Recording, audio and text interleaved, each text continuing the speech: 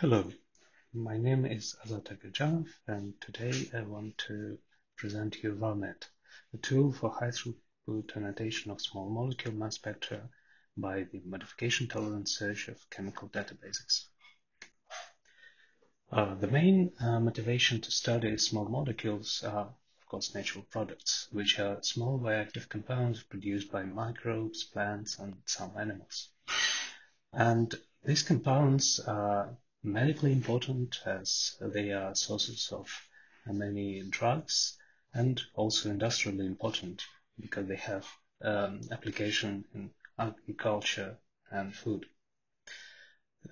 Small molecules are a very diverse class of chemical compounds with a varying structure and size. And one thing with natural products is that many natural products come in different flavors, and some are yet to be discovered. For example, here you can see structures of smenamides produced by Smenospongia aurea metabolo, which have anti-cancer activity. And these molecules share most of their structure, but they still different with different modifications. And it is important to be able to identify those guys from their mass spectra. There are several approaches to the spectral annotation. The first one is based on spectral similarity, where experimental spectra are compared to spectral libraries that contain spectra from known molecules. The other approach is the database search, which relies on in silico fragmentation of molecules from chemical databases, and then this fragmentation pattern is compared to the experimental spectrum, leading to identification. And the third approach are the de novo identification methods, which are able to predict molecules directly from mass spectrometry data and do not rely on chemical databases or spectral libraries. From the perspective of identification of the variants, all these approaches have their advantages and disadvantages. For example, spectral similarity networks are able to identify variants, but the spectral libraries are rather limited. Chemical database search methods rely on chemical databases that are much larger than available today spectral libraries, but they are only able to identify exact matches. And de novo identification is able to identify variants and even novel compounds, but the performance is not that great. And our approach, VarMet, brings ability to discover variants to database search methods.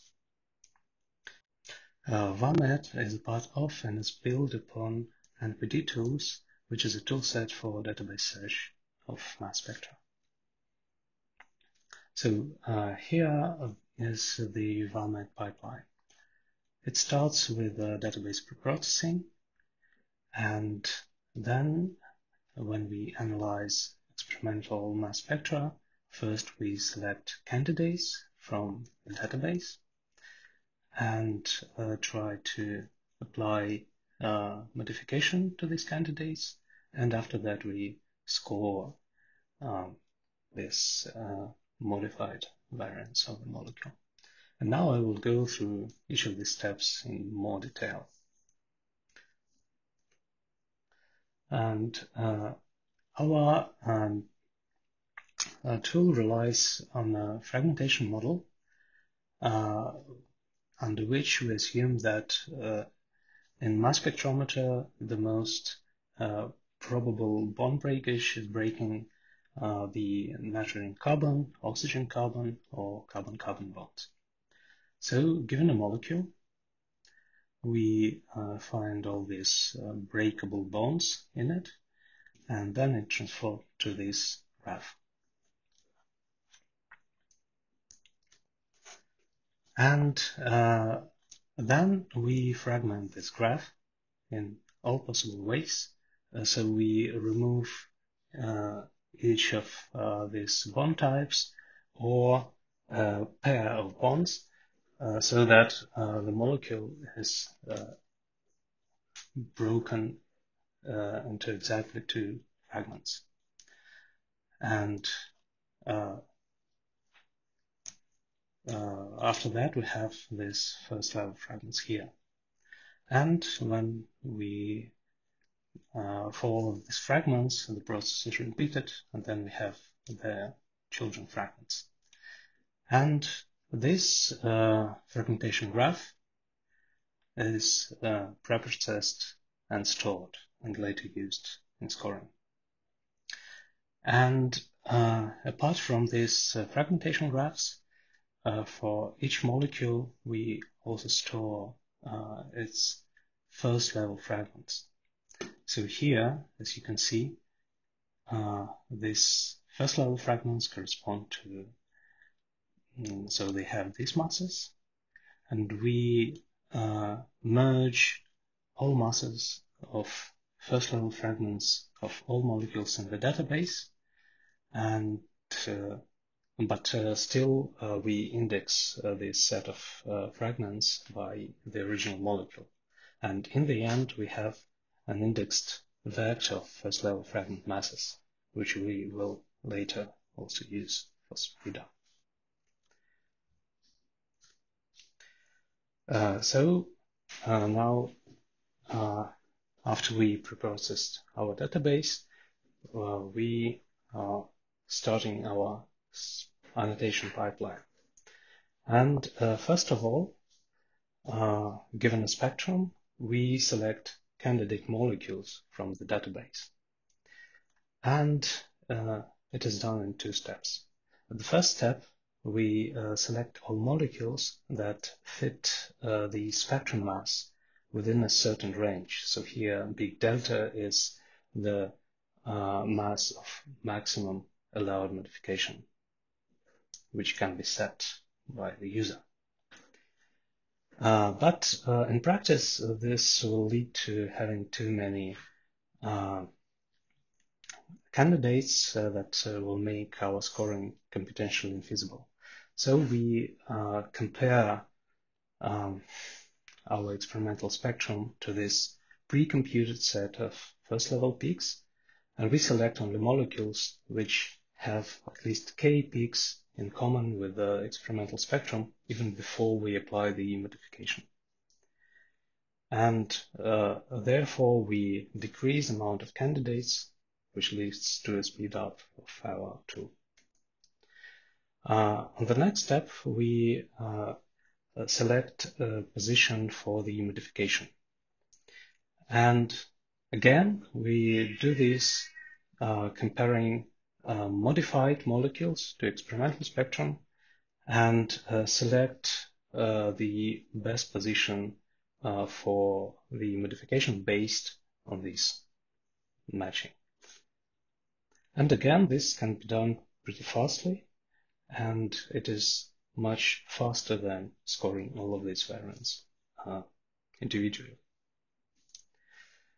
Then we apply to the selected variant our scoring model, which is used in mole discovery for regular database search.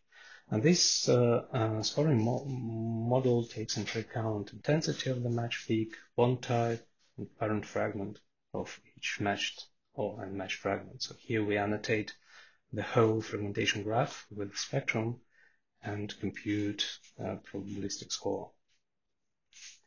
And as a refinement step, for each spectrum, we have a list of identification, and for like top 10 identifications, we can do this full scoring where we try each and every position for the modification, and that's how we get this figure on the right, where you can see a distribution of scores on the molecule, and this can give us some information about the location of modification site. Now we are coming to results. So we used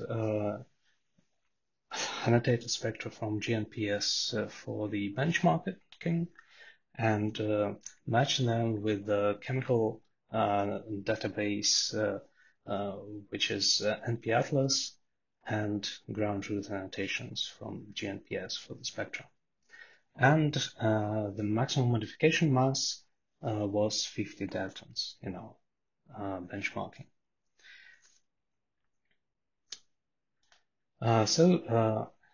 This is VarMet performance using different sets of parameters for candidate selection and for applying modification algorithm.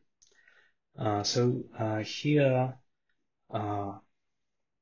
the brute force is when we select basically all candidates, so they share at least one peak with the spectrum, and this peak can be either shared, so the mass is exactly the same as the mass of the fragment, or it can be shifted so that the mass of the fragment is the sum of the mass of the peak and modification.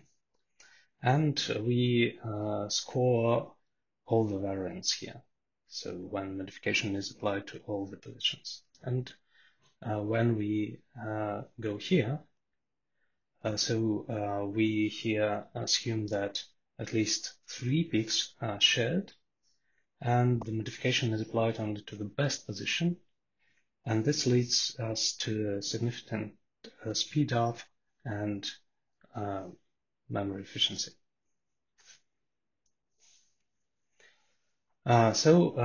Here we assess the accuracy of VarMet, and to do so we need to define what we consider to be correct identification. We do that based on the multi-similarity with the ground truth and maximum common substructure. As you can see, the accuracy is not that great for lower masses, but on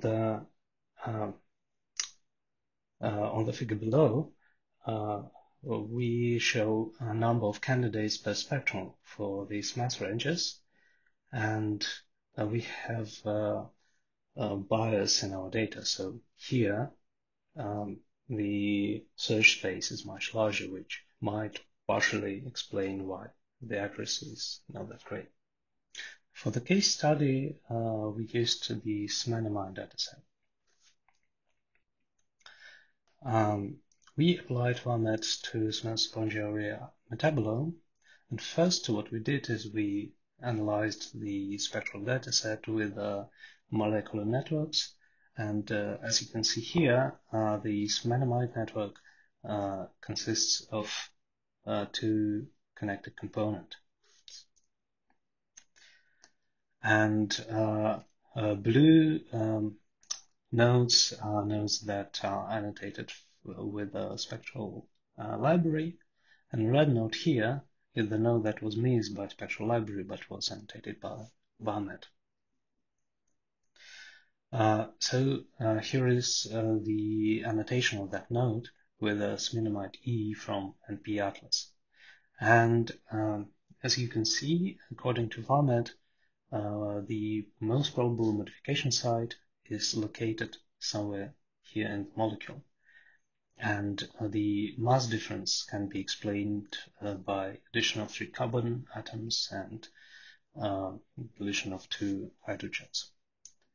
We further retrieved SMANIMI F from ChemSpider and matched it with the same spectrum.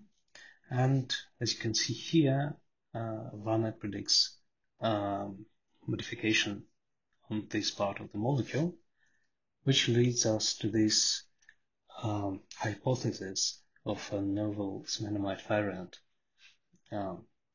discovered by VarMet. In the end, I want to thank my collaborators, Alexey Gurevich, who is leading Human Microbiome System Bioinformatics Group at HIPS and Valent University, and Hossein Mahimani from Mahimani Lab at Carnegie Mellon. And I also want to thank the Valent University for funding my position through Next8. project.